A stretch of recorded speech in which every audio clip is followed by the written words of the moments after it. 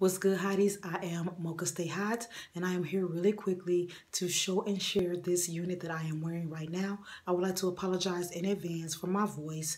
Where I stay at, this pollen and my allergies are kicking my butt. But I've been wearing this unit for 2 days now, and I did not want to wear her for another day without coming to give you the details on her. So let's do work.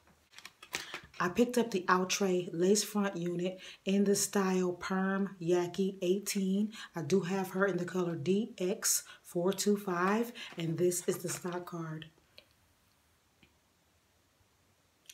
I do love this unit. It is freaking amazing, hotties. Let me give you the cap construction on her. She does have 2 combs, one right here and one right at the parting space. She does have another comb like towards the back of the parting space, a comb in the very back of the unit, as well as your typical adjustable straps. Now, of course, as you can see, the 425 is the color, but it has this darker color on the ends and in the back at the bottom. And the darker color has like streaks of this red color in it. So that's really, really hot too. The parting space on this unit was amazing when it came, but it was really, really thin. So I did pluck the parting space to give it the space that I have right now.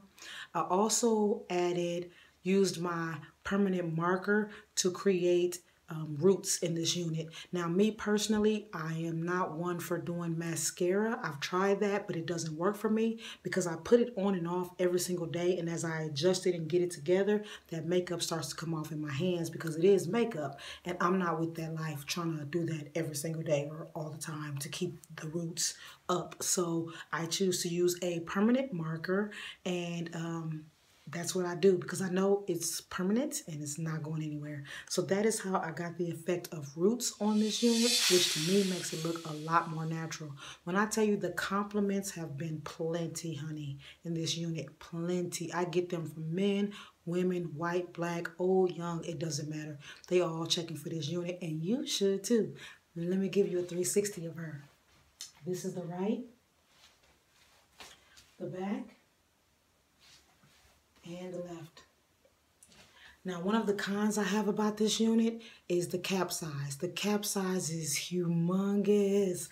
I like to think that I have a smaller head, and the cap on this is huge. So much so where the cap is kind of covering the top of my ears right now. And I have these straps adjusted as far down as they could possibly go. That didn't deter me from staying hot with this unit though. Believe that.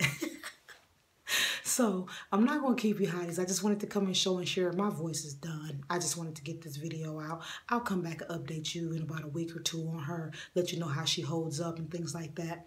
But stay allergy free, hotties, away from the pollen and all the stuff that's springing.